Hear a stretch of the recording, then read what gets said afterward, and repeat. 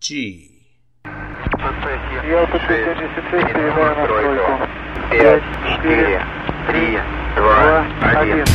right, AK heads, we're back. Is it Das Vidanya, or is that bye, or is that hello? How do you say hello in Russian? I think it's hello. It's just hello. Hello, comrades, from the Talking Lead headquarters in Murfreesboro, Tennessee. We are back with the Talking Lead AK Korner. This is Season 3, Episode 7. And we're going to be talking trench art today. I guess this can be classified as trench art. I don't know. I think there's several different definitions in what people classify as trench art, but that's what we're calling it, and we're going to stick with it. But we got to thank our sponsors first off. And my co-host, as always, Brian Keeney with Occam Defense Solutions. Welcome in, Brian. So stoked to be here again. Thank you for having me.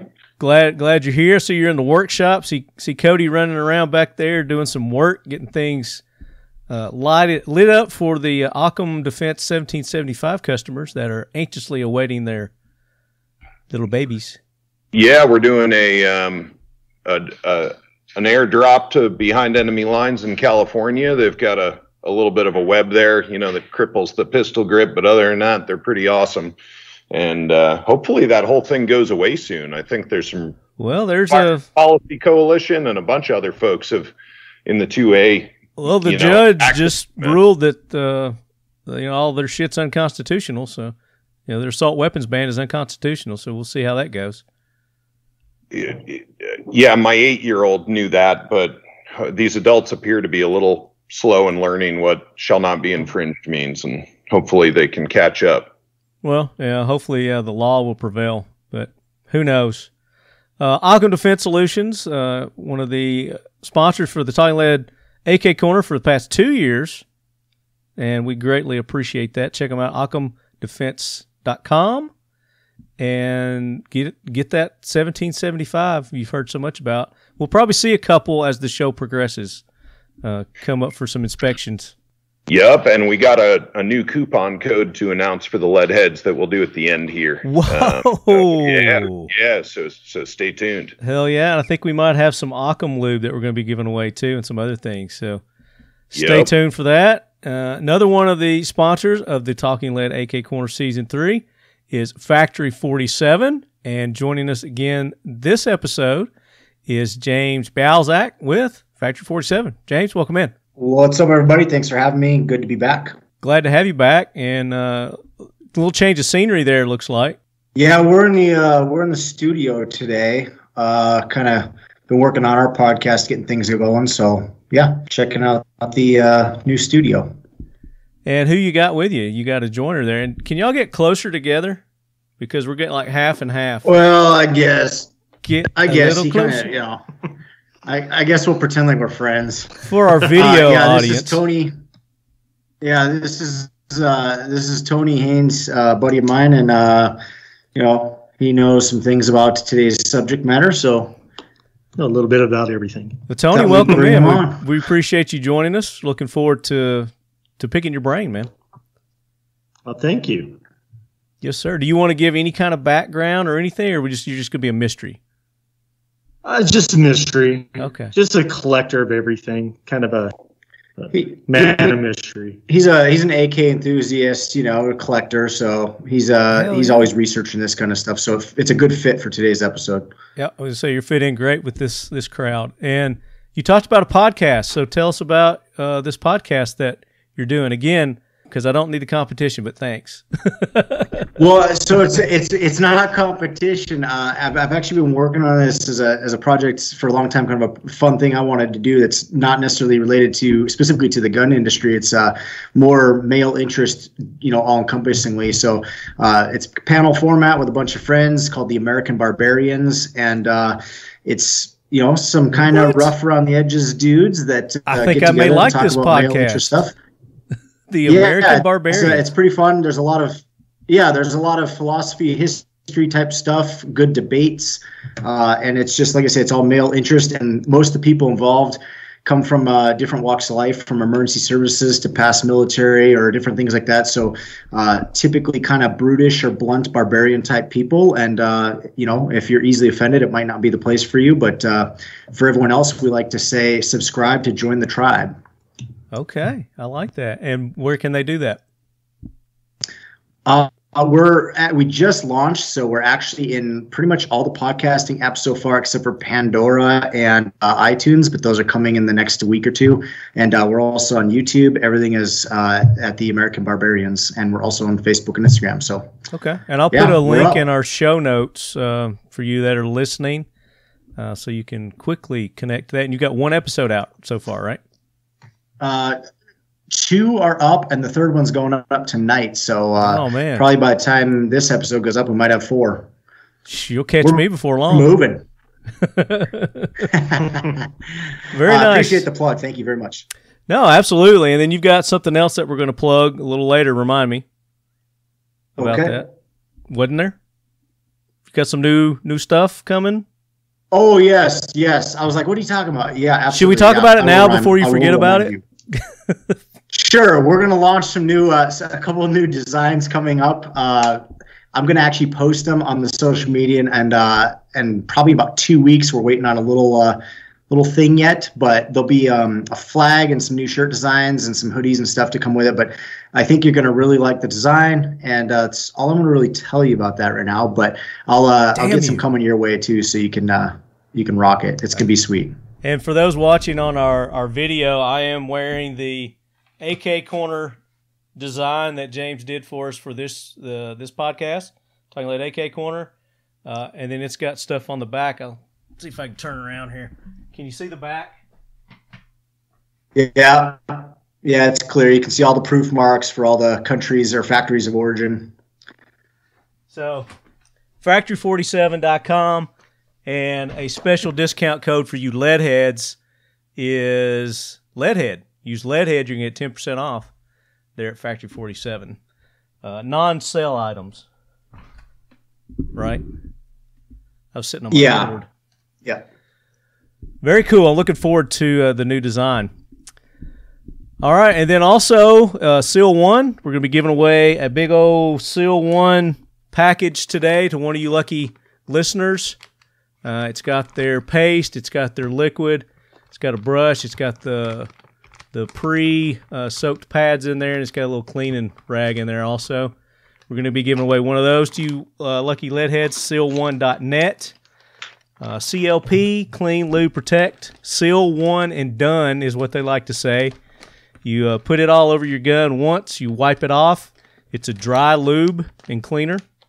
It works really good. I just cleaned a couple of guns today. Using this.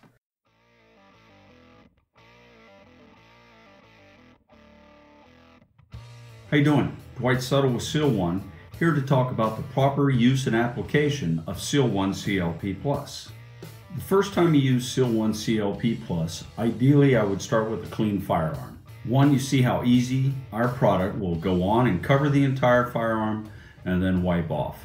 And then you'll also see that our product will remove more carbon that has been left behind from whatever you've been using.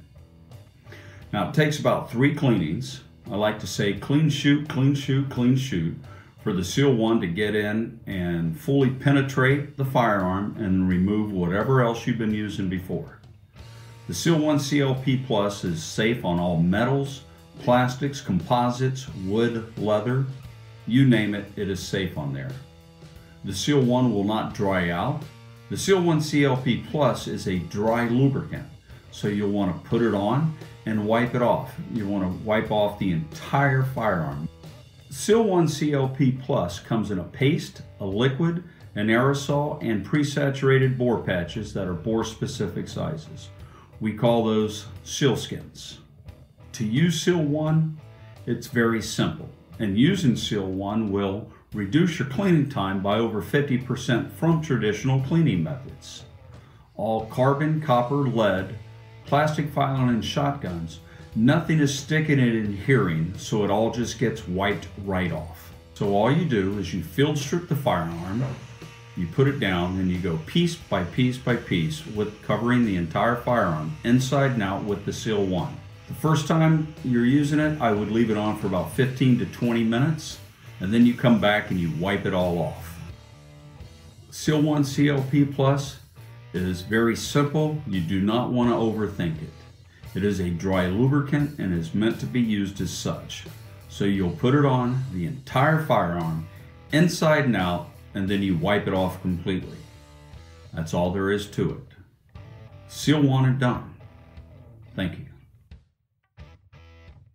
Seal1.net, and that code is LEADHEAD.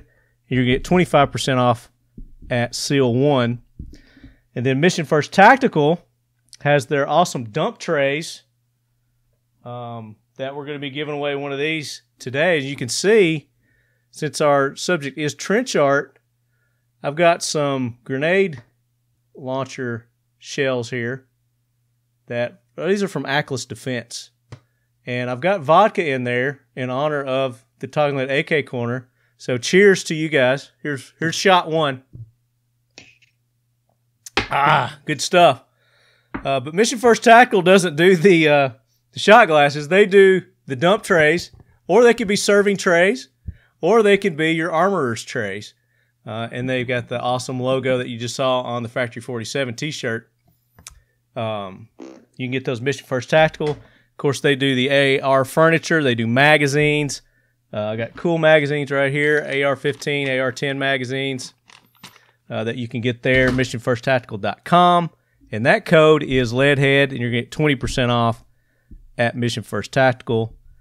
And then not joining us this episode is IWI US, is a sponsor of the Talking Lead podcast as well. AK Korner, we had Jeremy on last episode, which we did the AK versus the AR, which was an awesome episode. We had Brian and James were both on that. We had Curtis Halstrom with VSO Gun Channel, and then we had Jeremy with IWI, and we had the AR-15 podcast guys. We had Nick Dooley and Nick's friend Garth, which Garth didn't say much, did he? He was smart. Yeah. No, that was a real fun time. I enjoyed that episode mightily. What a nice group of people. Yeah, we had a good time with that. I've had several people ask for a rematch. Who did we decide won that? Was the AK the winner or the AR? Was it decided? Well, I was just looking at the outline here, and I see that was kind of the next thing on here. But I was thinking to myself, since how none of the AR guys are back on the show today, we can just sort of declare ourselves the winner, and they can't really deny that. So that's true. I think we just roll with AK and call it good no matter what happens. We're graceful winners around here. Or gracious, rather. Yeah. It was a great show. It was a fun time. Really enjoyed that. And I would like to do that again. I think we've still got some areas that we could talk about and get into both of those platforms again. But great episode. What I thought was neat about it was, despite no matter who won or lost or what was said, like, you learned so much from both platforms from the episode, both being on the show and going back and listening to it. So it was absolutely a huge value, and I could see that being the same type of value doing a rematch. Absolutely. Yeah. I think everybody would be up for doing it again too. And maybe we'll bring in, I'll let each team pick another, they can pick somebody else to bring in, kind of their ace in the hole, kind of thing. Phone a friend.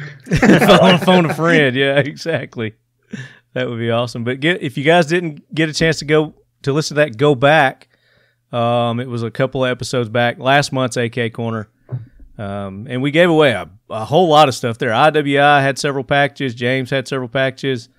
All kinds of cool stuff. Mission First, Seal 1.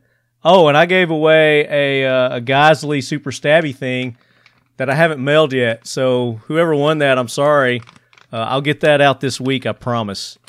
It goes on. It's like an attachment that goes on your AR. Did you guys see this? Did I show it to you last week? Just like for a bayonet. Yeah, right. So that's awesome. You could put that on your AR and pretend like you got an AK. With the super stabby thing.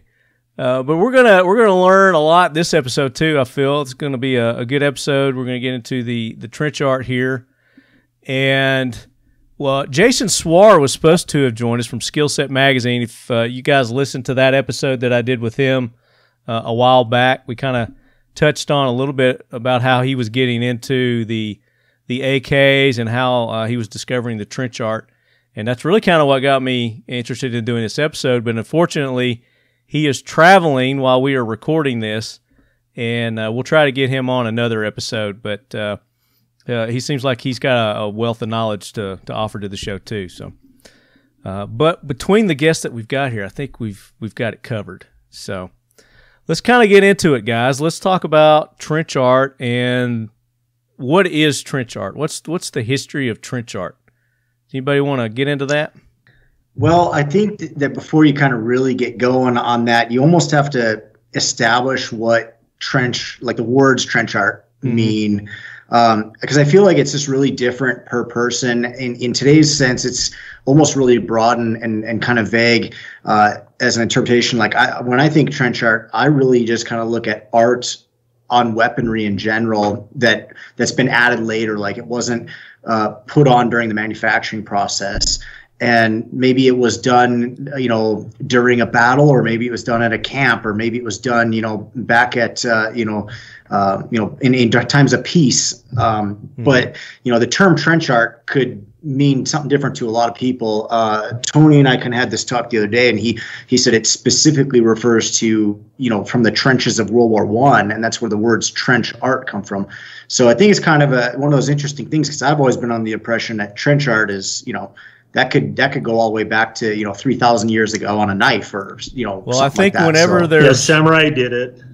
The samurai did, yeah. And I think if you go back through history, and there's a saying out there, it says, "Art and war are old companions." And I don't know who said it. I've seen that quote several times. But I think since the beginning of time, you've probably got some form or fashion of what we call trench art. And yeah, it was probably coined during World War I, but it's always been, we've always had it. And, you look through history and you watch these History Channel shows, and they show like Viking artifacts, and, they've got things on their shields and, on their armor. They've got things that they've drawn on there. So go ahead. Well, they didn't have serial numbers back then. So a lot of times their art wasn't distinguished. That's my sword. That's my shield. That's Ronnie's. That's Ronnie's sword right there. That's Al's over there. Exactly. Come on, Ronnie, you got my sword again. Damn it.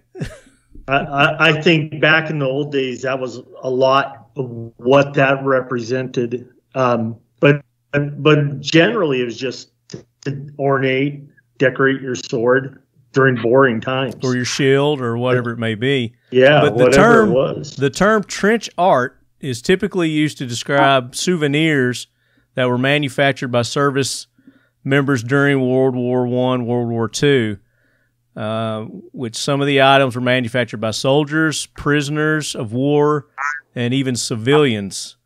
But it's become quite a commercialized industry in and of itself, where a lot of these war-torn countries, that's what they heavily rely on, is getting these war scraps, leftovers that are there, and turning them into art, whatever form or fashion that may be, and they make a living from that.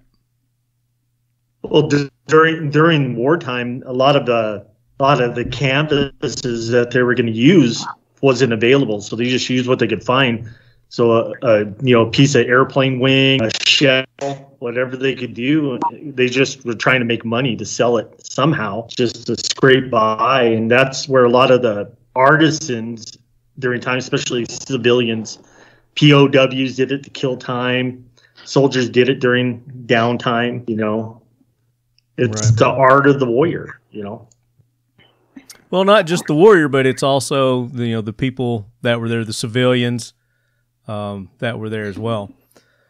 Well, and there's something clearly restorative and helpful with regard to mental health with art. That's a very common occupational therapy, right, for people that have experienced trauma, is to do art.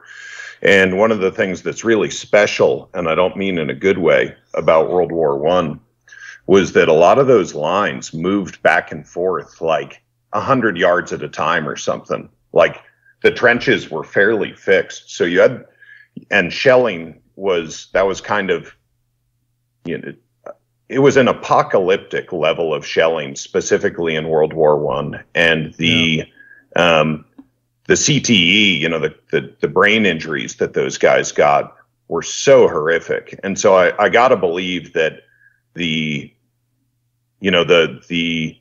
terror brought on by shelling that I cannot imagine. But, you know, Jocko Willink talks about the pure terror of being in a mortar attack, knowing that there's nothing you can do, and that it's just in God's hands. And that's a terrifying thing when you don't have, you know, any sort of agency. And so, and good Lord, Marty's showing a picture here of kind of a giant shell cartridge casing dump. And yeah, there's just an amazing amount of ordnance dropped during that time. And so I think the reason that people might so heavily associate it with World War I is you have all of this scrap material and a whole bunch of time and no movement. So you didn't have to worry about grabbing this thing and humping it, you know, 10 miles the next day. So that, between the scissoring there of a lot of downtime, not a lot to do, and then the need to repair one's psyche, I don't know, does that ring true for you guys as to motivations and sort of the opportunities afforded by World War I? Exactly. I think that is a good depiction of, you know, of how it kind of got started and where it got its name. And of course, you know, the vast leftover materials from that war with the shell casings and the tanks and the planes and the vehicles and just everything, the helmets, you know, and then all the other things that accompany that, you know, all the other equipment, the canteens and the lanterns. And I mean, it's just an unbelievable amount of just junk that was left behind that, you know, while the soldiers were there, they used it, like you said, maybe for mental stability. It helped them. Well, James, you talked about earlier when they were injured and they were in the hospital. You know, it kind of gave them something to do while they were getting better, either waiting to go home or return back to the war. And then, of course, the civilians gave them the opportunity to, you know, try to capitalize on it and make some money, even from the soldiers. When the soldiers would go to France, you know, there were shops that were specifically set up that had this, you know, this cool art that was made from the materials from the war, the previous battles that were there or whatnot, and they would go and they would buy that. They would send it home to their loved ones, you know, in the Pacific. I read the story that, you know, with all the downed airplanes, the Japanese planes, the American planes, they would use the aluminum to make jewelry and just all kinds of, you know, different things. You even see coins.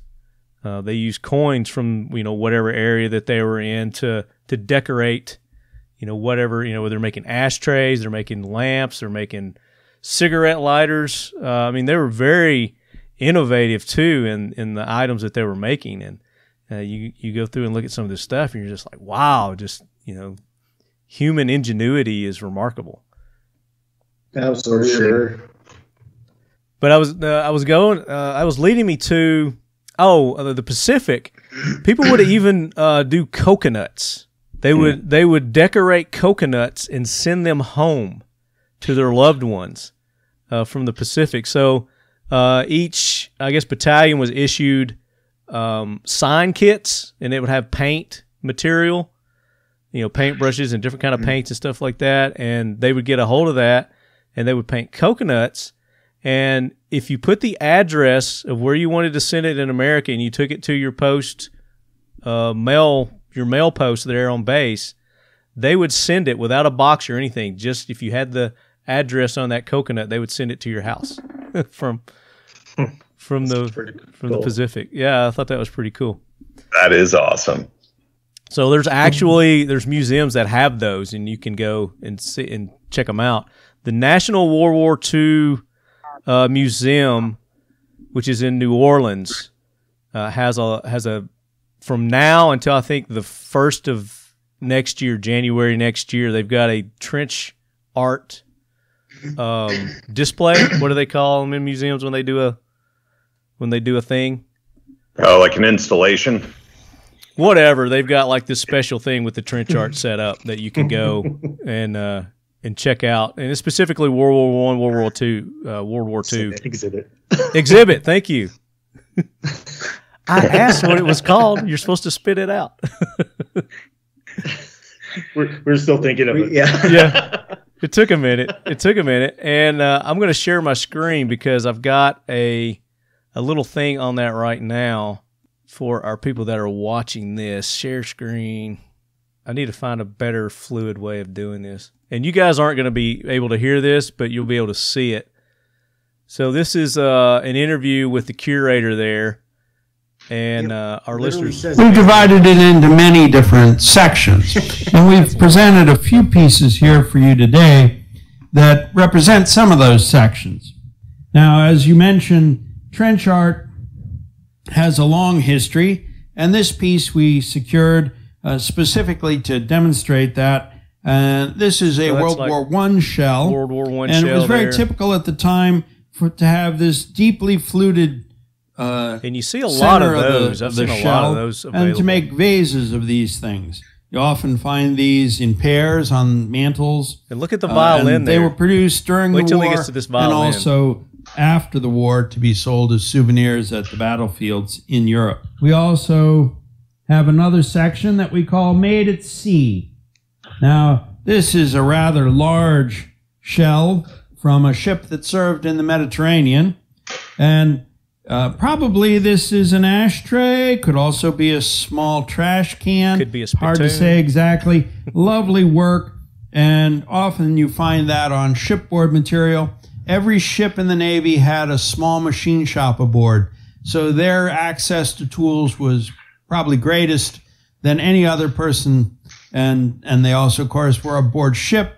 So whereas an infantryman would say, well, am I going to make a shell out of this? I have to carry it along with me from day to day. I think not. On ship, you could set this aside in the machine shop. You could work on it when you had an opportunity, and you could produce some really amazing pieces. We have what certainly I think is an ashtray. This is made to the violin combining these. The men in his camp. So he was perhaps, I'm getting tired of making these. I'd like to do something else. So this was a prisoner of war that made... He chose a very ambitious project. That made these. He actually manufactured this violin in the prison camp. He got the wood from furniture, scraps, carved it with tools that he improvised himself. The glue was hide glue that he scraped off of the bottom of furniture. And so he was able to manufacture this, and he had the goal to have it finished by Christmas, and he did, and he was able to teach himself a few tunes and play a few melodies for the men in his camp. So that's just a little sample there. If you go to that website, it's very interesting, and this cat's got a couple of interviews, and he's really good and interesting. I would love to have gotten him on the show, but I think he's probably too good to be on our show. I wouldn't want to embarrass him with our shenanigans. But that's just a great example of, some of the things that were created during wartime, and it's limitless. It's endless, the things that people made. And as you saw there, a violin. The dude made a violin while he was in a prison camp just using whatever he could find. He repurposed the glue from furniture that he would take apart. Amazing type stuff there. So, we talked about who made the trench art, kind of what is trench art. I think that kind of gets us a good idea, but we specifically more want to focus on this episode on, of course, the AK, European weapons, when you get these parts kits and you see these engravings and things on there, some people are like, oh, how do I get that off there? Should I should I sand that off, or whatever? I think you're going to find that that's not something that you're going to want to do as we get into this. So let's talk about your experience, James, with some of the AK furniture that you've run across, and what we call the trench art, and maybe, Brian, you want to talk about the reasoning why, and we talked a little bit about it. Tony said, to mark their weapons like, hey, this is mine. Don't touch it. Quick identification type markings. But over in Europe, unlike here in America, they had conscripted armies. They were forced to serve and forced to be in the army. I guess they're like here in America, like your soldiers would get in trouble if they defaced their weapons or their equipment. Where then they didn't really give a shit. So there's a famous expression from communism: they pretend to pay us and we pretend to work. And that it is socialism fails, and communism especially, just on logical grounds on a number of levels, but inefficiency is one of the things that it's best at. And one of my theories on trench art is that the more boredom you have and the less ability you have to heal that boredom, the more trench art you'll get. Like, just while we've been talking, I've been doing Google searches on trench art from various wars. And if you type in global war on terror, GWAT, anything like that in trench art, you get nothing. You get some digital art. Yeah. But, there's a major difference with GWAT. There were movies and, people had video games, and even, I was watching Restrepo, where they're deep in the Keringal Valley. They're still, playing Xbox and stuff. Yeah. And so it wouldn't surprise me at all if you've got musical instruments and video games and movies and access to books, that trench art isn't going to really happen that much. And, you search Vietnam, and it's not, there's some. World War II, there's more. And then World War I, it's an enormous just the things volume that they're doing the art on, or I guarantee you those guys, inscribe something on their Xbox controller, or their, they had guitars and things over there, or, I guarantee those guys put some stuff on there. Maybe, but you just don't see I'm not saying that this is a scientific way of doing it, no. You Google for it, you don't see the results. And to tie that back around to, but I get what you're saying. Yeah. I'm quite sure that the Communist Party was not interested in whether soldiers had adequate diversions and positive mental health activities and workout gear, right? Right. It's like, you get shovel. That's it. And anybody who has taken the tactical shovel class from Sonny Pazikis knows you can do a lot of stuff with the Spetsnaz shovel, but that's all you got. You have shovel. And so we see a lot of trench art on comm block stuff, and that would be my suspicion as to why, other than not getting in trouble when you had to turn your gear back in. One of the things that shocked me about, those people out in the audience who, those builders out there will know, there's two kinds of parts kits when you're buying an AK. There's matching serial number parts kits, and then there's non-matching. And the question is always like, how did they get unmatched? And what I've come to learn is that in a lot of units, they would democratize their cleaning, and they would take all the bolts and throw them into a pile, and all the bolt carriers throw them into a pile, and get the whole batch cleaned. And the serial numbers weren't always matching at the end of it. And so I don't think there was a lot of pride of ownership and all that. So the idea of marking this stuff up, that doesn't surprise me in the least. Yeah. Well, and the key point there is there was no repercussions for them to do that. There was no discipline or anything for them to, dissuasion for them to not do it. So precisely. Yeah. Thank you for bringing that home for me. That point there. Exactly. Yeah. So, but I mean, I would caveat you off that just a little bit, that even America, and I'll speak from the Air Force perspective, which is the most, like by the book, black and white, dot every I, cross every T, rules organization there is.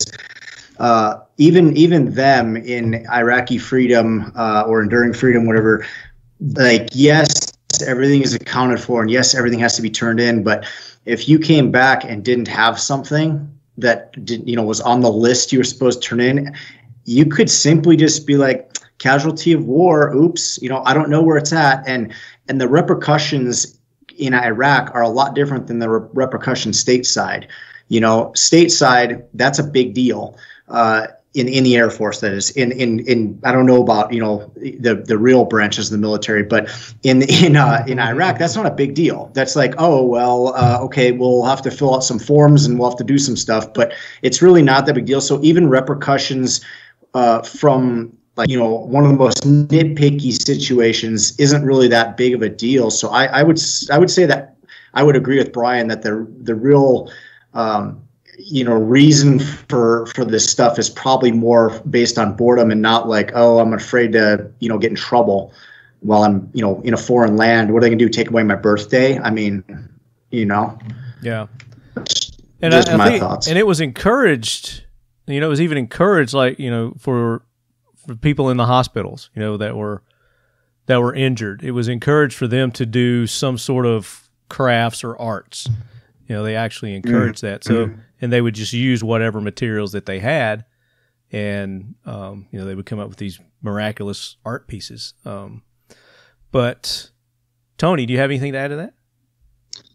Well, I think a lot of the trench art's fading away. Why you don't see a lot of it during Operation Iraqi Freedom and stuff is just it's gone to polymer. People just want lighter weight guns, more tactical, so wood frame guns are just not there, so the canvases aren't there for them to do this on. And like I said, they got Xbox, they have cell phones, they have things to occupy their time, DVD other players. than carving their girlfriend's name. Yeah, so that's why you don't see any of it during World War II, World War One. Vietnam War. Downtime, You didn't see some in Vietnam War. Well, Vietnam was really where, like, the Americans, the polymers started polymer guns, so they didn't really have to do that. In the Viet Cong, though they're like really great artisans, you don't see very much trench art coming out of the Viet Cong. Yeah. You do see some. If there's wood, somebody's gonna carve in it. That's just the way. Well, they were carving on their helmets. You don't see a lot. They were doing stuff on their helmets. The American soldiers. That's true, but I'm just talking strictly on the guns. But yeah, on helmets, making necklaces, stuff like that. Oh, there's a ton of that stuff going on. One of the neat things too that we haven't really touched on, but was it World War II was the 1911 pistols. Putting the family portraits in the grips. Oh yeah. That was kind of a really neat. To me, that's trench art. I think it's a really neat piece because that's people that they're thinking about their family or their loved ones back home, and they're taking them with them. They're taking them with them wherever they go, and I think it's I don't know the psychology, but I've never met anybody that did it, but I think they're a neat piece because that's if you're drawing that piece out, if you're pulling that out. That's things got real wild, and that's your last, desperate move there, and you've got your family with you for that moment. And so I think that's kind of an interesting thing or piece of trench art. And I bring it up because we kind of got sidetracked talking about specifically wood carvings, and I think trench art's definitely a lot broader than just specifically wood carvings. I know, I don't really like to associate myself with any of the military stuff, but in my limited time in the sandbox, we had access to Maxim magazines, and that was the closest thing we could get to, pretty girls. So we ripped all the pictures out and we pasted them all over our, rooms or tents or whatever we could. We hung them everywhere.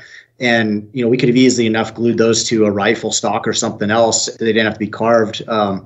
But, that was what we did when we were bored. And so I definitely I personally personally, from my standpoint, really agree with Brian that it just comes down to boredom. If you have activities, you'll fill your time with whatever activities, do the best job at filling time. Like we played a lot of Uno, not because we liked Uno, we just happened to have a deck of Uno cards handy, and so we played the hell out of it, Yeah.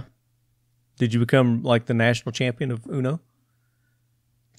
No, we played the heck out of it, and right when I got good, we discovered that we could put camel spiders in a shoebox and make them fight. So we had WWF Camel Spider Smackdowns on Saturday nights. That's awesome. And that became like my main thing. Yeah.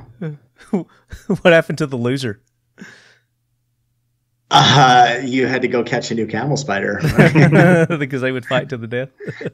Enlighten the entire service of us, James. What is a camel spider? It's like I actually think it's just some type of scorpion. It's got like a 4-way mouth, and like it doesn't have like the traditional stinger thing, but it's got these little pinchers in the front, and they can get a decent size, enough to creep you out. And we discovered that they like milk, and if you starve them for a week, you can get them to fight each other. What's a camel? These things are gnarly, huh? I'm just Googling it now. These things are... Oh, they're ugly. They're not a spider. They're in the scorpion family, and they're ugly. They're not fun. They're huge. Are they poisonous? they can get sizable. Is that a bite right there?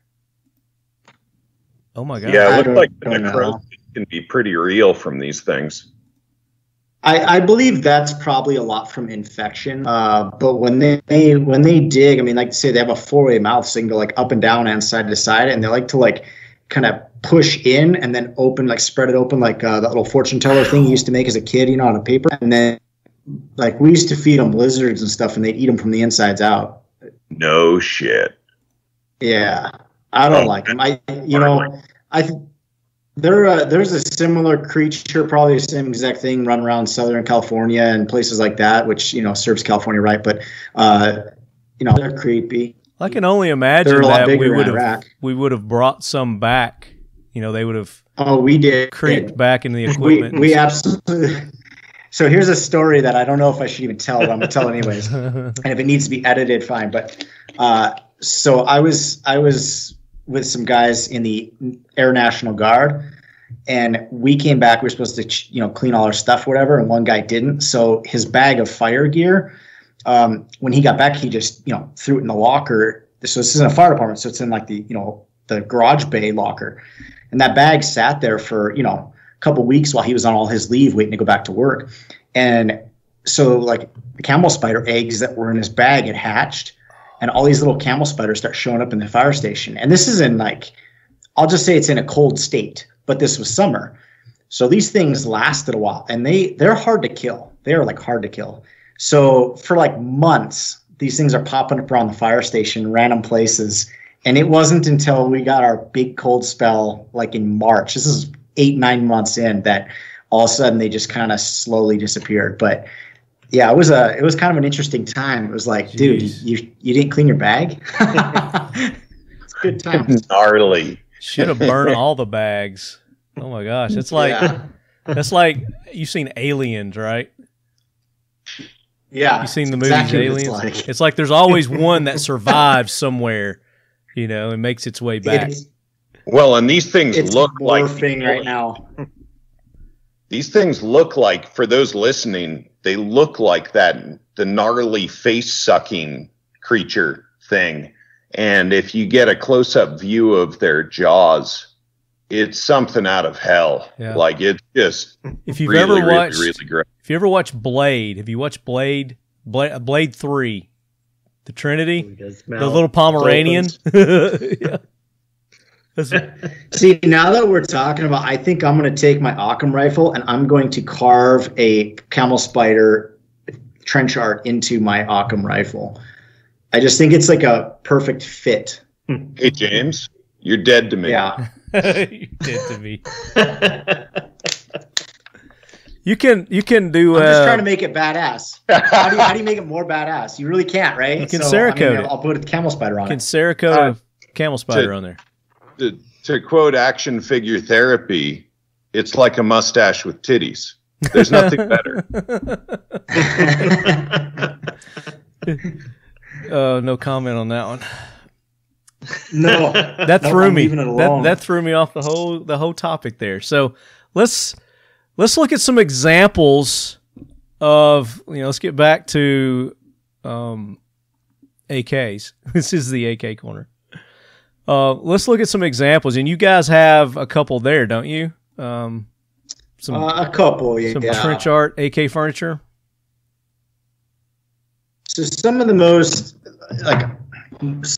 I'll just say some of the most art that I've seen that applies to the AK is typically, it's either Romanian or Serbian. I mean, I've seen some stuff Russia and others, but for the most part, you're predominantly going to see Romania and Serbia or Yugo stuff coming from the Balkans conflicts. And most common is going to be on the Romanian dongs. So I'm holding one up here. I don't know if you guys can see it, but this is Christina, and they really liked to put names in them. And this one's actually got a couple names. It's got Laura, Christina, and then on the back side, McCall or something like that. And it's really kind of angulated on there. And this piece is kind of interesting because the handwriting or the type of carving is different on the two sides. So it's almost like maybe it had a different owner at another time. I don't know. I think that's what's fascinating about trench art is you don't know the story, but there's definitely something there. This one's Yugoslavian. It says Elko. Nice. And what I get from what does Elko mean? I have no idea. I'm sure it's a name. What and this is completely just from my observations. All the, or I shouldn't say all, but majority of the time when I see block lettering like this, that's really hollowed out, kind of thick, it's typically Yugoslavian carvings that do that. I don't know why, I couldn't tell you, but I have a MG42 stock that has a VUK, which means wolf in Serbian, and it's in that same style. Usually when I see that style, it's on Yugoslavian stuff, so that's kind of my only maybe they had knowledge bigger on knives. that, I guess. Yeah, I don't know. This one here, this is Alina, or I'm sorry, what is this one? Sorry, this is Dorina.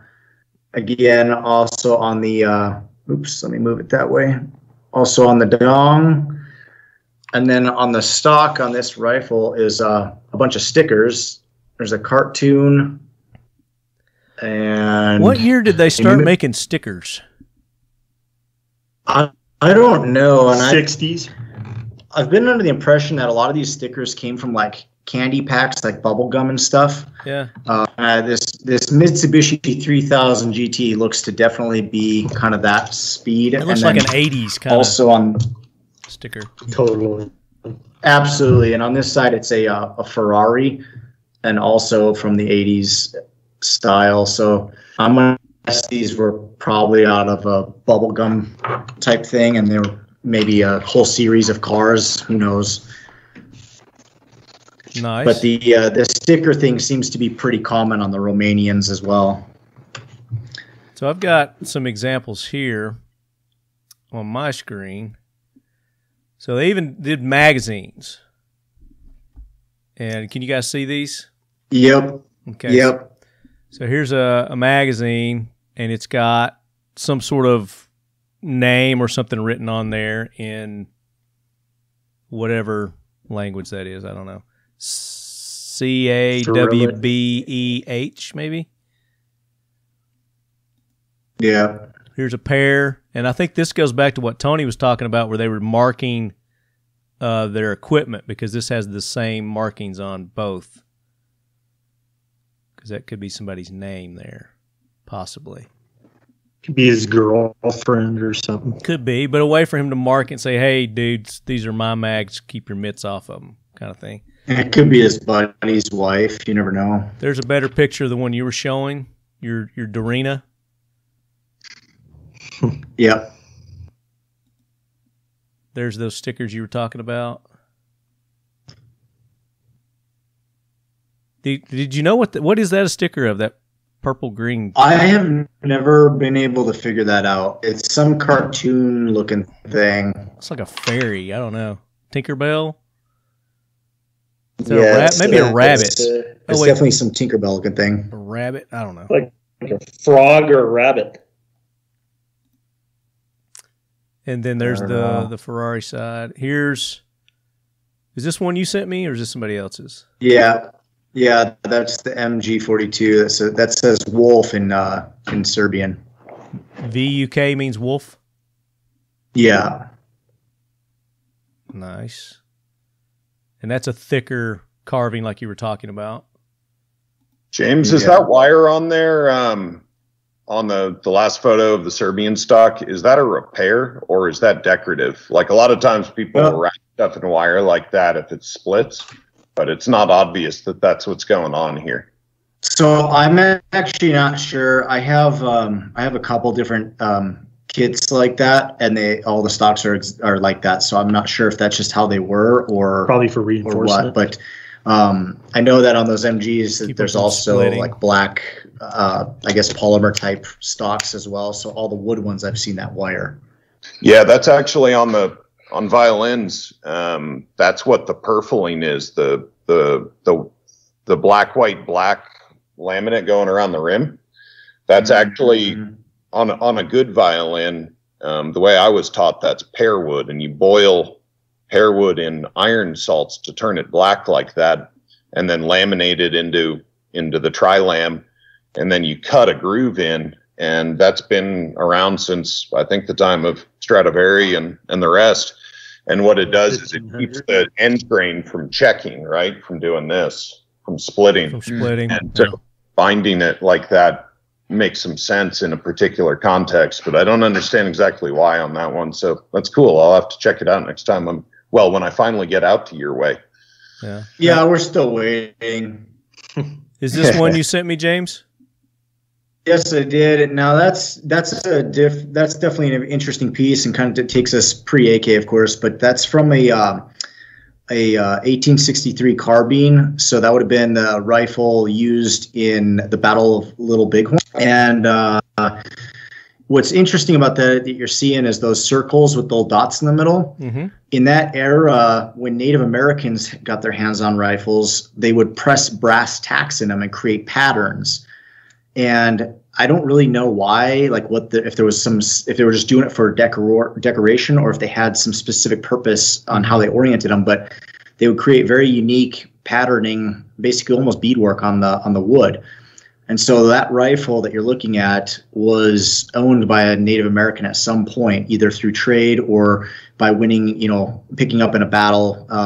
And then on that first picture you showed of it, there was actually some initials carved in the back of the stock. So those could have been, it says AEA, those could have been the initials of the guy that it was originally issued to, or, who knows. So probably unlikely that the AEA was related to the Native American, but so there's probably several owners of that long before it found its way into my collection. But and it's when we talk trench art, I think the brass tacks are a pretty cool thing to bring up. And you see a lot of in that era as well, in the pistol grips, where the cowboys and the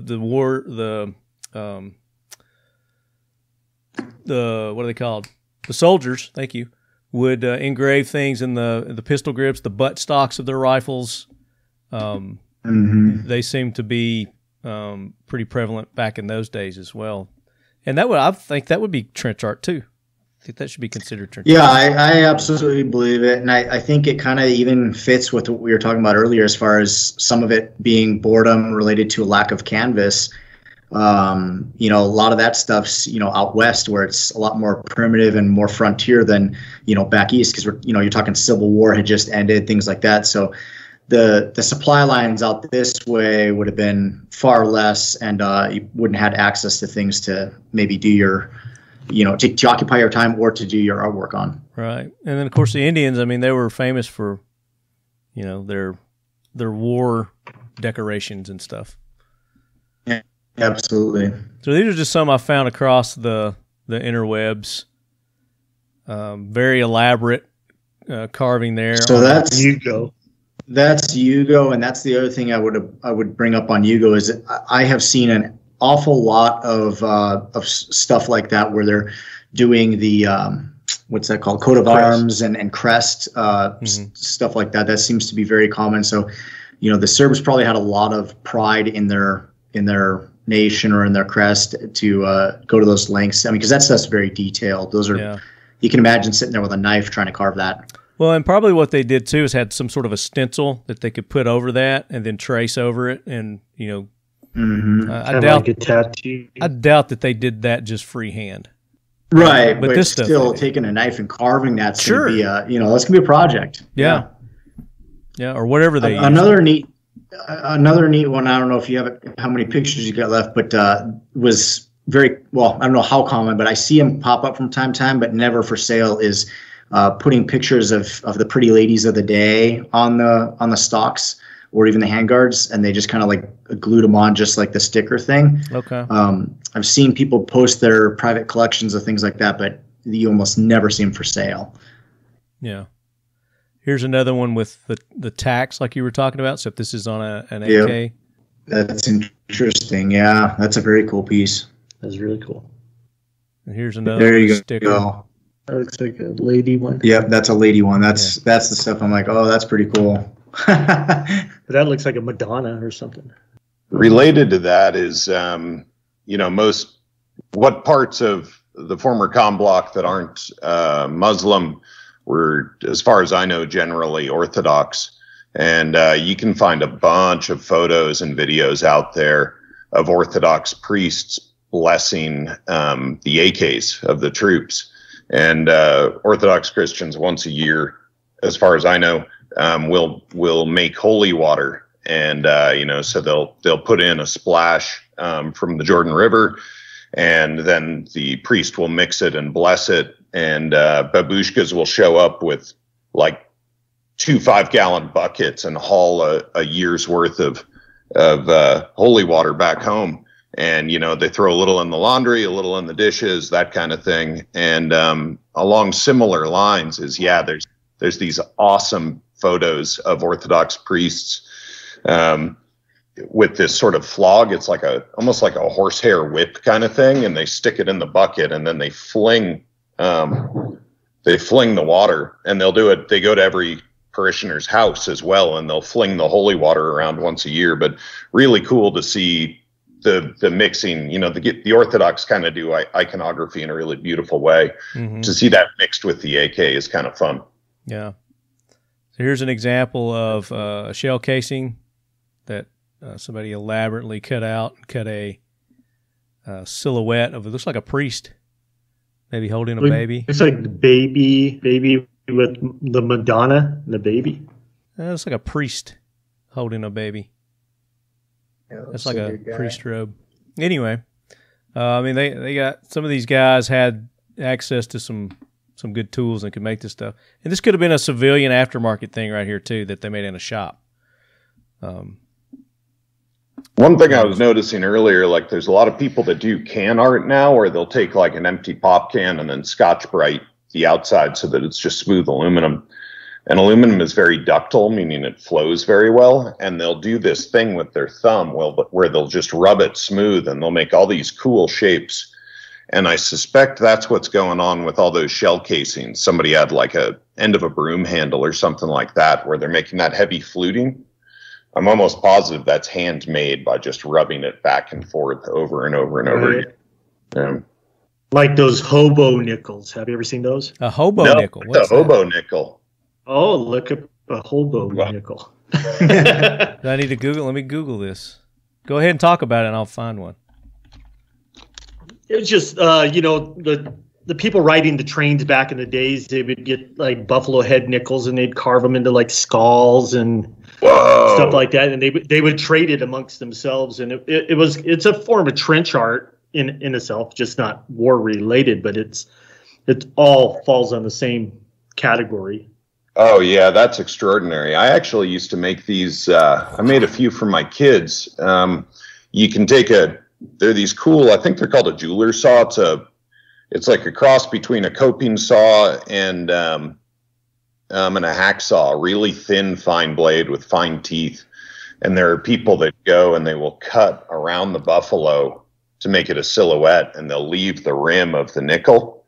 And, out in the middle, and they are really fun to make. I highly recommend going after it, because those buffalo nickels they're only like 50 cents a piece or something if you go into a coin shop. They're not worth that much. Really? Even I thought they were right. They're super cool. But yeah, as in terms of numismatic value, coin collecting value, they're not, a normal buffalo nickel is not hard to come by. There's one of Chucky. Yeah, it's still going on today. It's Here's somebody from The Simpsons. A really cool history about it, but it's something to look into. That is very cool. Yeah, definitely for those folks listening, that's a search term to remember and look at later. I'm blown Hobo away. nickel. Yeah. Really cool art here. There's Loki. Very cool. Yeah. Oh, I bet there's probably examples of that with the foreign currency, that soldiers got from overseas too. I don't know. I don't know. Well, soldiers would do it too. I saw a pretty cool like choker necklace that from World War II that had an iron cross in the middle, and then it had Russian coins making up the strap going around the forming the choker band, whatever you call that. Interesting collision of cultures. That is cool. Yeah. So I was on the AK forum, and I did a search for trench art. You guys ever been to the AK forum? .net? Yeah. Yeah. Yes. Yeah. So you can go there, and there's some people that are selling the trench art AK furniture there. They've got, you can find some more information about it. Let's see if I can find this one with a mirror on it. There it is.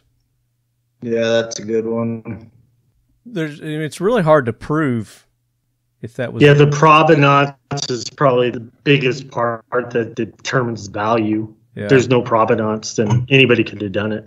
Well, let's talk about that, because that's one of the questions is, does the trench art add value or devalue the weapon or the furniture? I think it does add value, but not on a grand scale. I think it's on a minor scale, and because it doesn't add a significant value, I think that actually limits the amount of forgery. Because if you think what it would go into to take say a dong stock, carve a name into it, and make it look like it was hand carved, you probably have to hand carve it. Then you got to go through some lengths to patina it and make it look like it wasn't just done. And by the time you go through that effort to jack the price on the dong, maybe $20 to $30, it's not worth your time. So I do think that they do drive more of a price, because people, and it's not everybody. A lot of AK buyers don't want their gun to look like it's got tattoos all over it. But the fine wine drinking AK people have been around a little while, that they're excited about that, and they're going to bid higher for it, and they're going to bid against each other. But it's not significantly higher. So I think there's kind of a nice symbiotic relationship there right now, where it's like, hey, I'll pay more, but I'm not going to overpay, because I don't, what if it is a fake? And then because we're not overpaying, people aren't really going to the great lengths to fake them. So right now, I think there's a good balance, but that's just my thoughts. Yeah, I agree. Well, I've seen, again, like you said, it's not that much, but they do tend to sell for more. I've seen the kits that have the trench art versus the ones that don't, and they go, they $10, $15 higher or whatever. Just depends on the, I guess what's on it. Yeah, the art, and what it is and whatnot. But so for those that get that, you get one and you're wanting to, whether you should sand it off or not, don't do that. Don't touch it, because that's, typically that's going to be history. Again, you can't prove it, and those that you can prove are going to be worth even more. So if you've got like Tony was saying, the provenance, and you can prove, you've got pictures, you got history of the piece, that's really going to drive the price way up, especially for the collectors that are into that, or if it's on an auction or something like that. That goes for even just just a dirty kit, or having dents and dings in it. It doesn't necessarily have to have battlefield carvings, but there's plenty of new production furniture out there you can get to make your pretty gun. But when you get the dirty stuff, there's a market for the dirty stuff, and they like that patina. Sure, there's a lot of it out there, but there's a lot of it out there. But the people that have it are hoarding it, and because they know they can't get it no more. So, if you don't want the dirty stuff, there's plenty of people out there that do. So, definitely don't ruin the dirty stuff by cleaning it. Speaking of clean stuff, Brian. Yeah, we got Occam on the show here today. Look at that. He's like rubbing it in our face right now. He's like, yeah, look what I got, mofos. Yeah, right-hand man Cody standing off there building up the guns for this week, doing final assembly. And, we do a buddy check on most stuff around here. And so, he's been bringing a couple by and just checking feel and all that.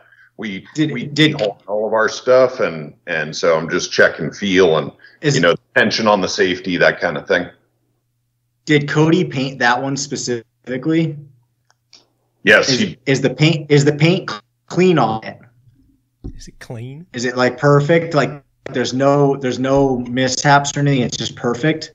It's way nicer than what I've ever seen out of your shop, and so yeah, I'd say so. So.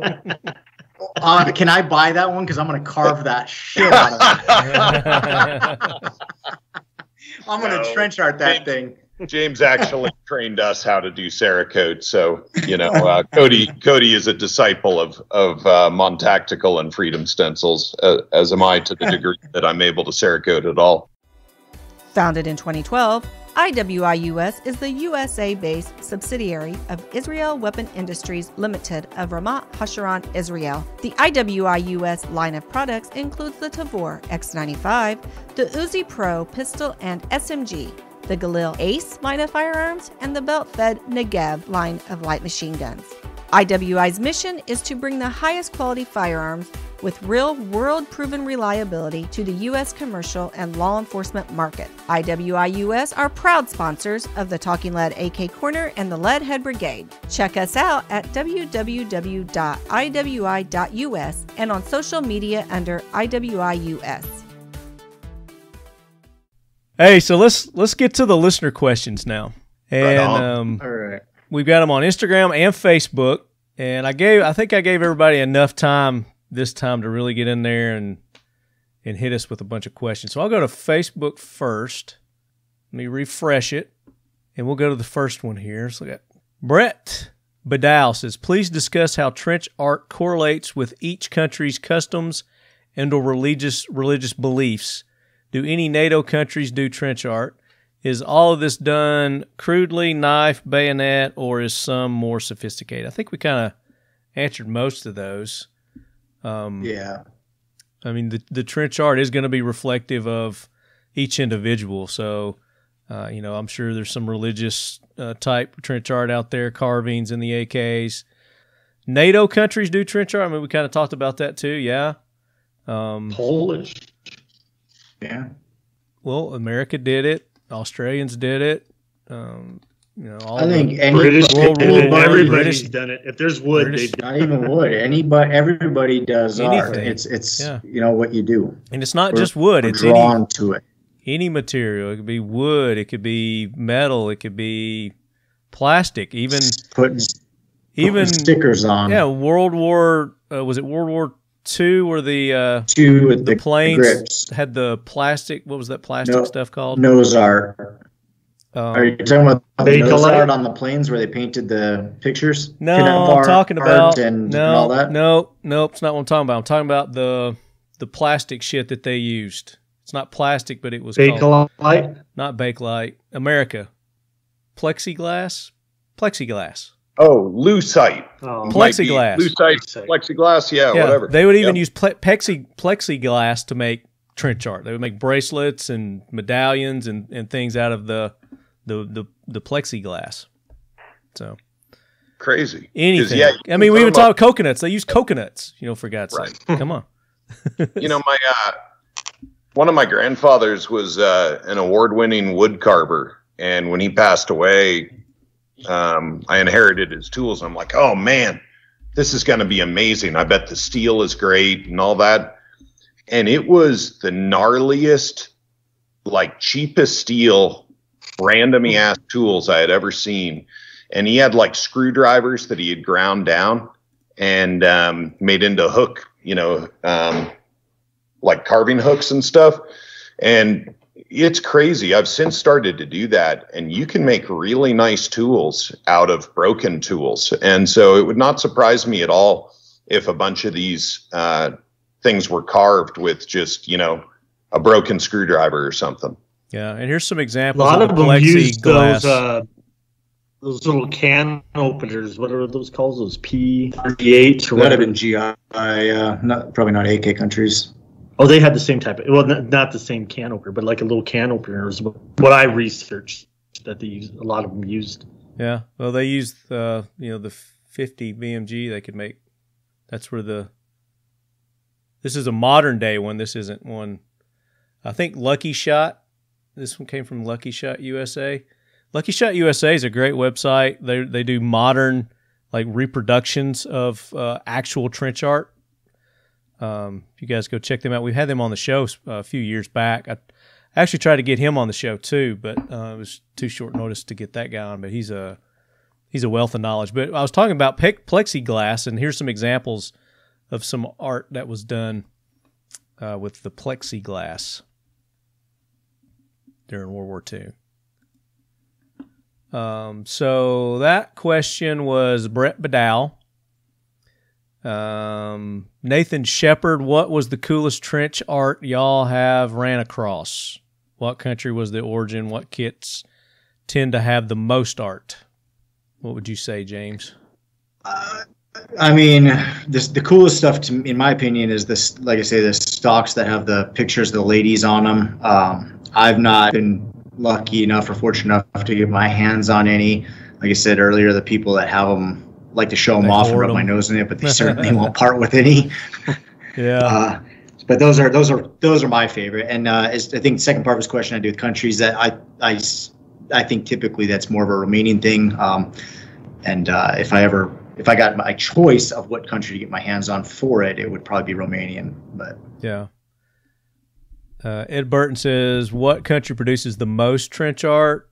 What war or conflict? I think World War I is probably the... Yeah.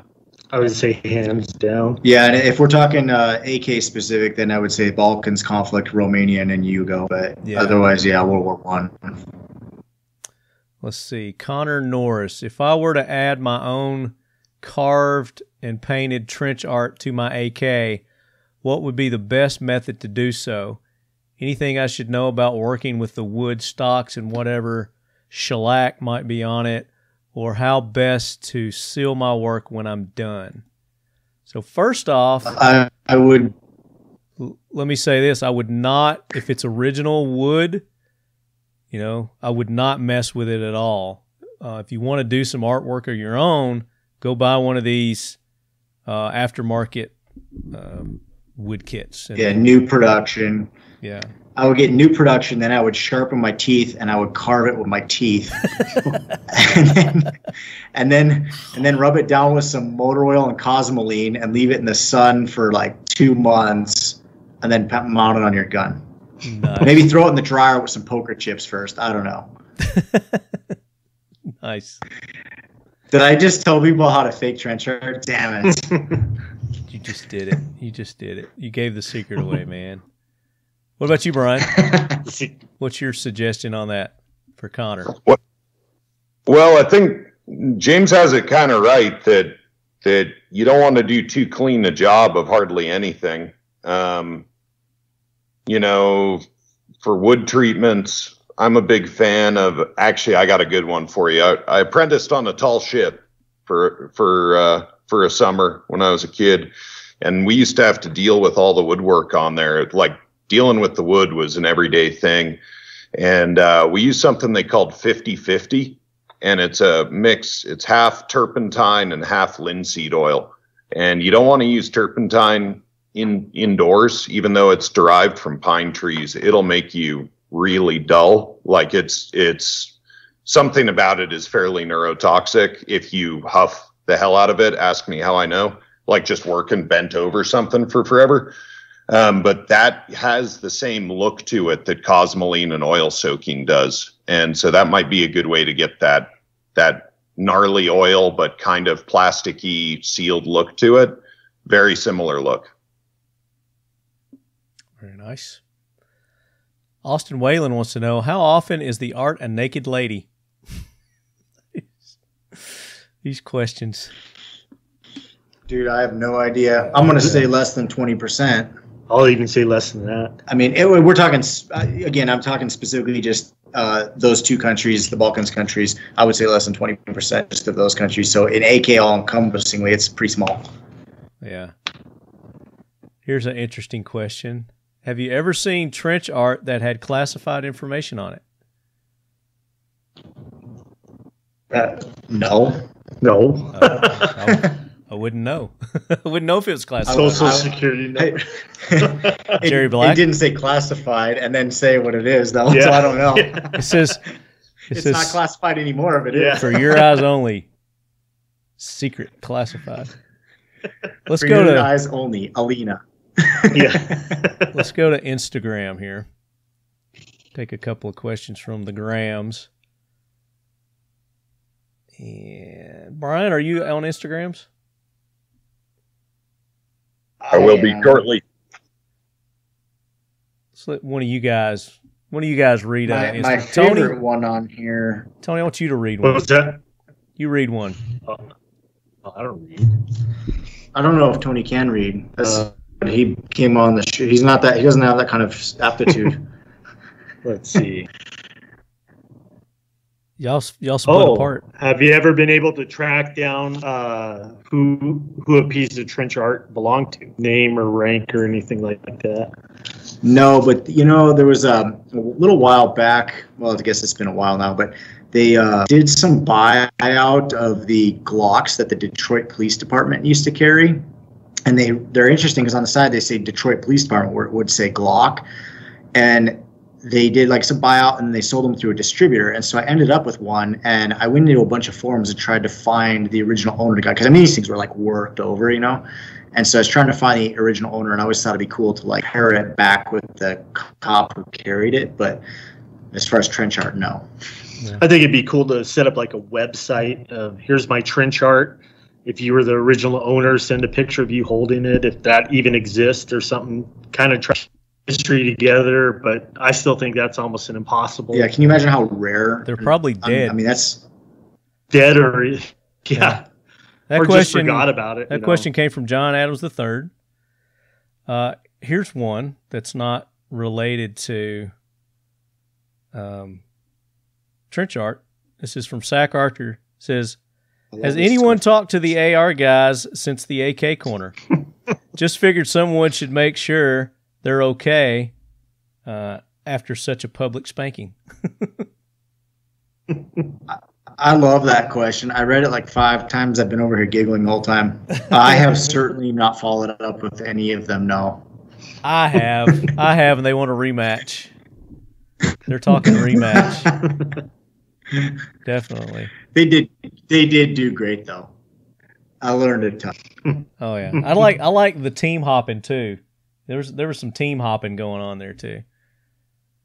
Yeah, I was not pleased about the team hopping. Curtis Hallstrom is dead to me. He's fired.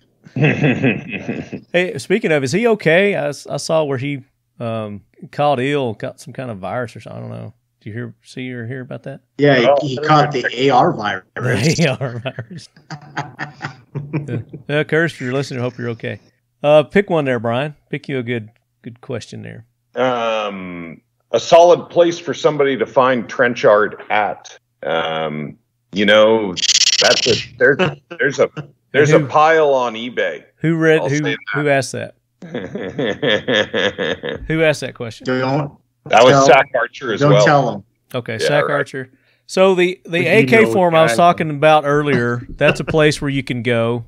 And if you can't find any there, you can post up a question and somebody will probably direct you probably 500 different places that we've never heard of that could be very useful to you. But yes, eBay is a great place to look. Just Google it, and but word of mouth is usually the best way. So go on some of these AK forums and just ask around.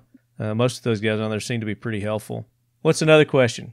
Pick another one there, Tony. Oh, jeez. Just read that Jesse one there. All right. Did soldiers make it to try and sell it afterwards, or was it meant to kill time? Definitely going to look After for this some. episode. I don't have my glasses, so Okay. sorry. All right, so That's from Jesse I'll Badal. take that. Yep, and I'll take that one.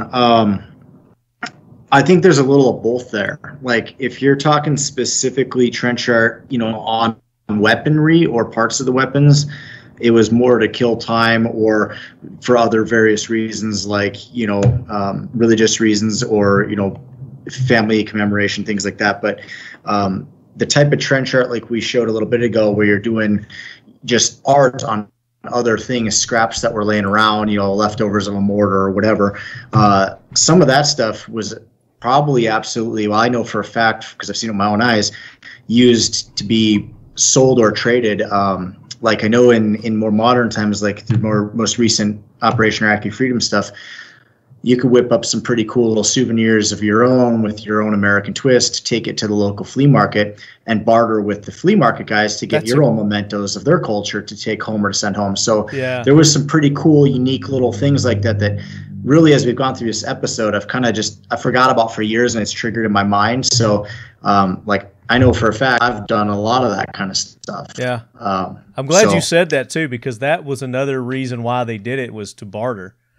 People would make stuff and trade for smokes or vice versa, or food, or, they would go to the local town there and they would trade for, for other items there. So yeah, that, currency, basically, it was used as currency. And very effectively, like depending on what you wanted to get, like Iraq, for example, they love Pepsi, and some Pepsi at the chow hall, and then you go, make up some cool little trinket that doesn't take you very long to whip up, but has some, it's very American, very, very Western, and you take that to the local flea market. You're walking in there with, like a suitcase full of money. You can come out with an Xbox and a couple video games and go back to your tent, So there's some, I think it's, the answer to his question is both. And it's a she. Sorry. Jesse. Who was it again? Jesse Badal. Jesse Badal 04. Yep. Jesse. So answer to her question is both. She's a newer listener, and she's just getting into the AK competition shooting. Ooh, welcome to the club. That's sweet. Yeah. That is nice. I don't do that. That's badass. So let's take one more, and then we'll start giving away our prizes, which we're going to be giving away a Seal 1 package. We're going to be giving away a Mission First Tactical dump tray, AK Korner dump tray. James is going to be giving away an AK Korner tumbler. And I need a big one. This one's too small. I drink my whiskey too fast through this. Which it's got the printing on the back and the front, just like our shirts and our hoodies. We'll send it with when our new design, the shirt coming your way. Nice. We'll hit you up this week. Nice. And then one of these shirts. He's going to be giving one of the AK Korner shirts and this. And then Brian is going to be giving away. Did you confirm what you're going to? Yeah, so we've spun off Occam Lube into a separate company because making lube and making guns in the same building is dumb. And so all three of us, I think, are friends with Buell Collins. He's running the show over there now, and hey to Buell. He says that all leadies get the Talking Lead 10% off coupon code, and the coupon code is all caps Leadhead. Nice. Yep, and we're going to be giving website. Away occamlube.com, and we're also going to be giving away 2 DIY kits. So that's a lubrication delivery system that is suitable for anything that can go in a syringe. So hand cream to Slip 2000 to whatever you want.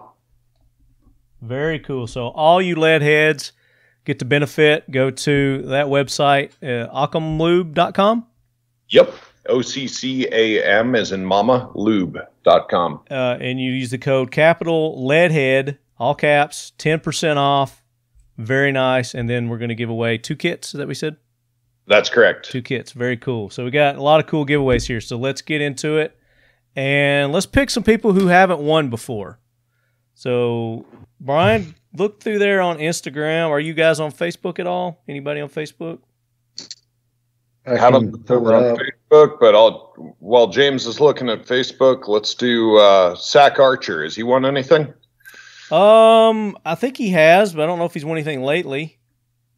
Well, I think that question about acknowledging the obvious trouncing that the AR guys took is a good.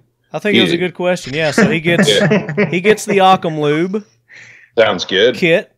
So Zach Archer and all the winners, shoot me an email if we announce your name, talkinglead@gmail.com, and say this episode, Talking Lead AK Korner Season 3, Episode 7, Trench Art, something like that, winner in the title. But tell me what you won also, because I'm not going to remember what you won. But we're going to need your address also, so don't just say, hey, I won. We're going to need somewhere to send it. And if it's a shirt or clothing, give me your size.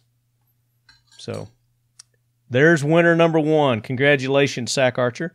Winner number 2 is going to get, let's give away the tumbler this time. Brian, I'll let you, or James, I'll let you pick. Are we, I mean, I know I'm on the Facebook, but can I still pull from the Instagram or no? You can pull from Instagram, yeah. Has Jesse been a recent winner? Jesse won last episode something. Oh, okay. I think. Okay. But we got enough. We can spread the love. Well, I really liked that. Oh, actually, I think she won one of the shirts last episode. Oh, really? Okay. I was saying that question provoked that thought that brought me back to something that I thought was really kind of cool and relevant, and that I totally forgot about. So I thought that was a good one. But let me. We can reward her with some Occam Lube, since she won a shirt last time. Okay. Yeah, I like that. Let's. I picked Jesse for something just because that. Well, you pick somebody. You pick somebody for the tumbler. It took me down my past. All right, for the tumbler, let me see here. Okay, this one just because it's funny. Seth Russell. How prevalent is a dong carved on a dong foregrip? Asking for a friend. Who is that? Sam Russell on Facebook. Sam Russell. Okay, there you go, Sam. You win the Factory 47 AK Korner tumbler. Shoot me an email with all the info. Congratulations. And then, Jesse, you win the second Occam Lube. So send me your info again. I know I got it, but you got to send it to me again. Sorry. I'm going to pick the winner for the dump tray. What in the world was that? Sorry, I let a little toot out. Was that a toot? No, it was the door closing, but it sounded better as a toot. Hey, I actually got to make a request here. You don't have to honor it. Okay.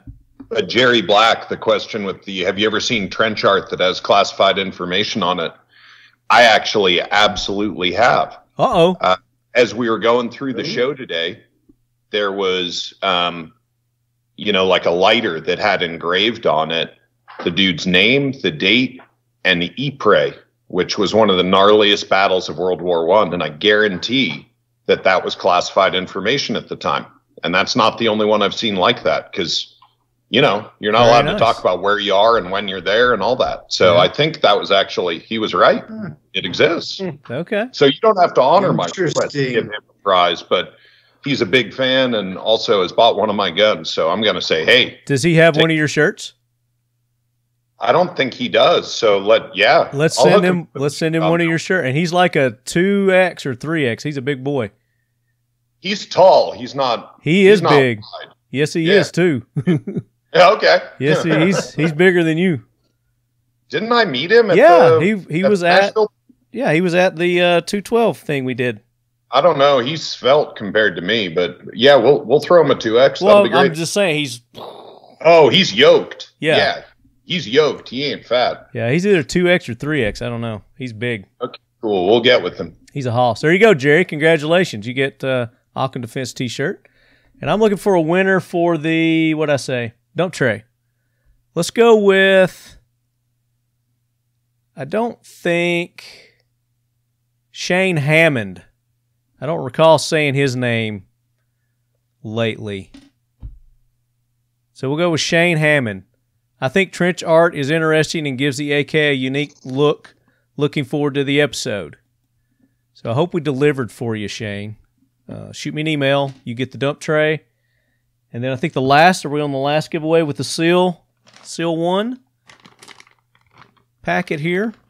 Let's go to the grams and see if anybody's on the grams that's new. And you said Sam Russell earlier. He won something, right? He won the tumbler. He had the dong question. Yeah, the dong. Yep. What about your T-shirt? Looks like Gunner something. I can't read that. Who's got good eyes? I put my glasses back on. Gunner Babicz, Babicz. Was trench art more common in some countries or conflicts than others? It seems like there is a disproportionate amount of trench art on Yugo furniture. Anybody want to comment on that? Can you read it one more time? It says, was trench art more common in some countries or conflicts than others? It seems like there is a disproportionate amount of trench art on Yugo furniture. Yeah, I think we kind of covered that as far as like or ones for earlier, but specifically relating to AK, I think it's pretty equally divided between Yugo and Romania, and it's really hard to kind of give one an edge over the other. And then I guess conflict would of course be the Balkans again. Yeah. There you go, Gunner Babicz, GUNNAR BABICZ. You won the Seal 1 Complete Gun Care Kit, CLP. Seal 1 and done. You apply it once, you wipe it off, and you're good to go with the Seal 1. All right, guys. Anything else to add on our trench art? Let's wrap it up here. That's it.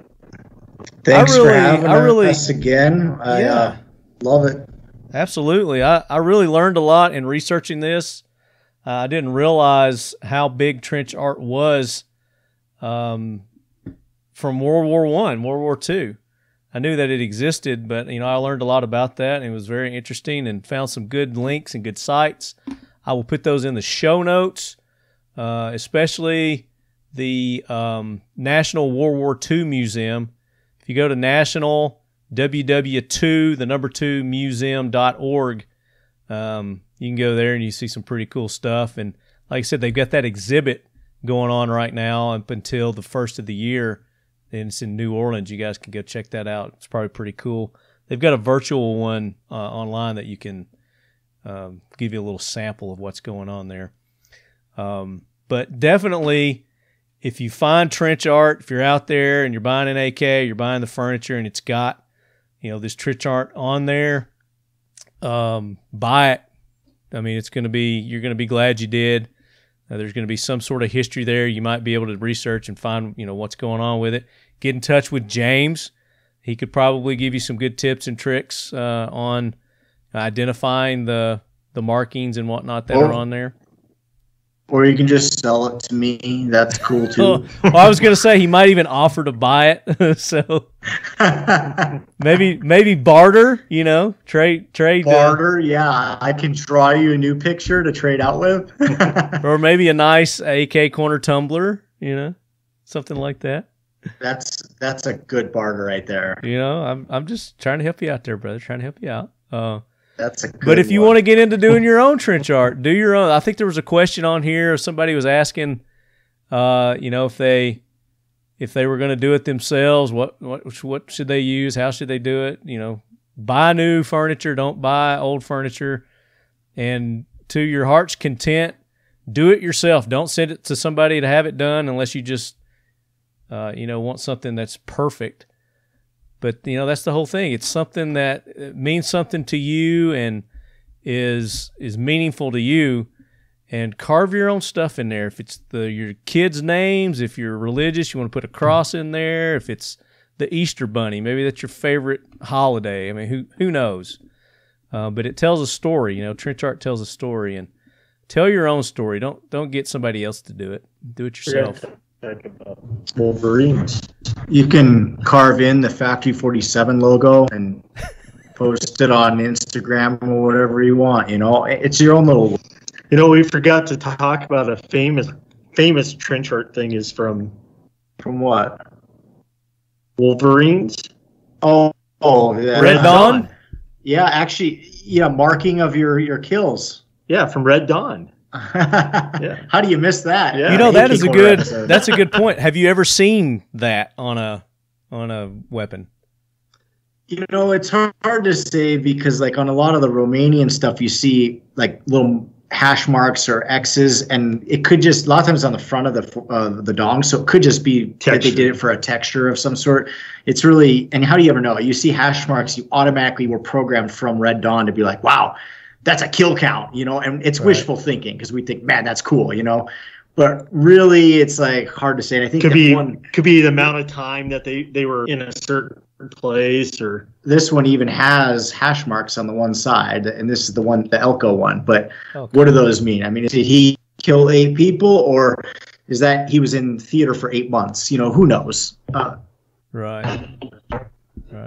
But it's still cool. And if you lead heads come across any interesting trench art, whether it's AK related or just from wherever, shoot a email to me, talkinglead@gmail.com, or private message me or something on the social medias. It's at Talking Lead. I'd like to see it. I'd like to see what you got. Brian, you got any parting words? Appreciate everybody listening, and it's a somewhat dark days for 2A, so there's a bunch of good nonprofits out there that are acting on our behalf. Firearms Policy Coalition, I don't know a ton about them, but they seem to be doing really good work. Anybody who hasn't submitted yet on the ATF registry there for public comment on outlying braces, being complacent is not an option right now. So I know it's very easy to be cynical about the government. Believe me, I'm in the front of the line on that one. However, I think there's about 130,000 comments, and that should be 130 million comments. So, are you on that site right now? What's up? Are you on that site right now? On the registry? No. Yeah. But I saw who was it? SB Tactical put up some numbers today on the gram. Okay. Well, they've got a counter and it tells you how many days are left. I normally have it up, but I don't have it up right now. So, but there's still some time. There's still a few days left. But yep. So I think that's the big message from my end. And we're making guns. If you'd like to buy a gun from us, we'd love to make one for you. Parts on our website. We actually have some new parts up. Pistons. What else, Cody? Pistons, scope rails, dust covers. Yeah, we've got dust covers. Scope rails is a new thing that we're adding. I did so much to get away from them, but people love them, and we're building them for a partner OEM, and we're selling them as well. So if you absolutely got to have a scope rail, we'd love to sell you one. Interesting. Yeah. Very nice. So go check them out, occamdefense.com. occamlube.com is where you're going to use that lead head discount code. You're going to get 10% off on the Occam Lube website. And then go support our other sponsors, Mission First Tactical. Use the code LEADHEAD, get 20% off. seal1.net. Use the code LEADHEAD. You're going to get 25% off. NEMO Arms, TL10, to get you 10% off. And that's even on their firearms. You're going to get 10% off, which is unheard of in this market these days. That is amazing. Yeah. Another Idaho company. They make neat stuff, so check them out. And then, of course, Factory 47, and that's Factory with a K, Faktory 47.com. Use the code LEADHEAD. You're going to get 10% off. and that's where you're going to exclusively get the Talking Lead AK Korner apparel, mugs, and maybe some other things soon to come. And check out James's other cool products. You got hats there. You got all kinds of other stuff. You got flags, like you said. What else you guys got there? Yeah, we got hats, flags, tumblers, shirts, hoodies. We got patches, all kinds of good stuff. Why don't I just do this? Pull it up here on my screen for ours that are fortunate enough to be watching the video. We even haven't broken into collections by country. So if you're like really into a specific country, we made it easy to find the products for you. So here's a quick sample for you. Lead heads. Here's hats, trucker hats. Ooh, I like that. Very nice. Very nice. Check them out, factory47.com. And then, of course, his new stuff will be up soon. When did you say that was going to be up? I don't have a definitive date yet, but hopefully in the next 2 weeks. And then just to show Brian off a little bit here, here's Occam's website. Got the beautiful picture of the 1775 front and center. Got a quick link to Occam Lube there, so you can just go to Occam Lube directly from OccamDefense.com. Click on it, boom, and this is where you're going to get the 10% off the Occam Lube products there. Very nice. Very nice, guys. Very nice. Am I forgetting anybody? IWI. Yes, IWI US. And you two were a part of this. Jeremy made the announcement on the last AK Korner. We're going to be giving away a Galil Ace at NRA. That is a fine firearm. Galils are, yeah. That's amazing. They're a really nice gun. That is amazing. So we haven't come up with how we're going to be giving that away yet. We're still working on that. But that is going to be awesome. We're going to be set up at the Kel-Tec booth. We'll probably go over to IWI to give that away. But we're still working on that. But just so you know, that's coming. That's in the works. Somehow, some way, you're going to be giving away a Galil Ace from IWI US. So go thank Jeremy in advance right now. Go to their Instagram page, go to their Facebook page, go to their website, shoot them a message, and tell Jeremy how awesome he is. And maybe, who knows, we'll give something else away in the near future. But that does it. Another episode of the AK Korner. This is the 7th of 12. We're knocking them out one by one. Just a few more to go in this season of the Talking Lead AK Korner. If you've got suggestions on topics, guests, whatever, shoot me an email, talkingled@gmail.com. Love to hear from you, lead heads, as always. Just tell me in the subject what you're talking about. That way it's easier for me to categorize and find. And look forward to the next episode with Brian, maybe James. Who knows it's going to be on. We got any idea what the next episode is going to be about? What month is this? July? So July. August? I don't know what August is going to hold for us. We'll see. So shoot me those if suggestions. We're not all in vaccine re-education camps, we'll find out in August. Vaccine re-education camps. Very good. Until then, lead heads, shoot me your pictures of your trench art if you got them, and suggestions for the show. Look forward to hearing from you. Brian, thank you so much. James, thank you so much. Tony, it was a pleasure meeting you. You're welcome back anytime. Thank you. Maybe you'll talk more next time. Thank you. I don't know if we were intimidating or what. You put a Garth on us, man. I'm the FNG. Keeping quiet. But again, you've got a new podcast too. Is Tony on your new podcast, James? Oh yeah. The barbarians are a tribe. There's a pretty good pile of us. I got you. Remind us of the name of the podcast again, James. The American Barbarians. Nice. I think Brian and I need to be on that podcast. You are more than welcome. I think and we fit the description. We're recording a lot, so we'll hit you up. Sounds good. Leadheads, we'll talk to you soon. Out. Outtakes. And while you're doing that, did anybody bring examples of trench art for gun porn? Like 1 or 2. 4, 5. Okay. I don't think I've ever received any, like on a kit or anything. I haven't gotten lucky on those. I have non-AK trench art.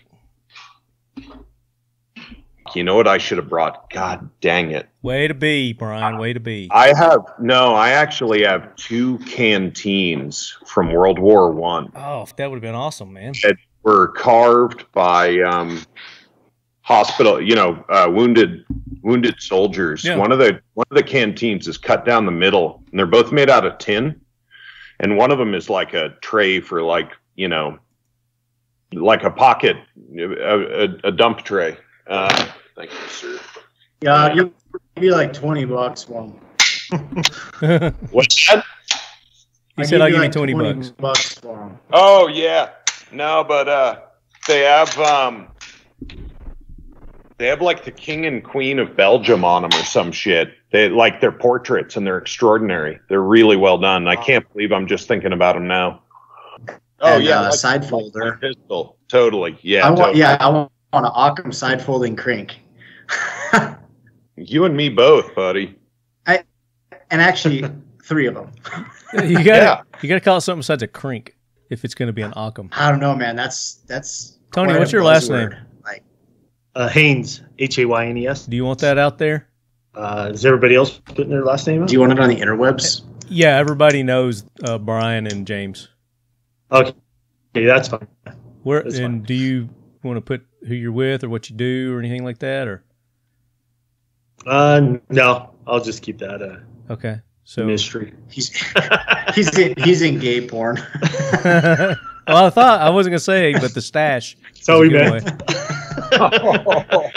That's why we're in such a fly ass room sitting on this couch. The casting couch, is that what that is? Black leather. Nice. Pitcher catcher.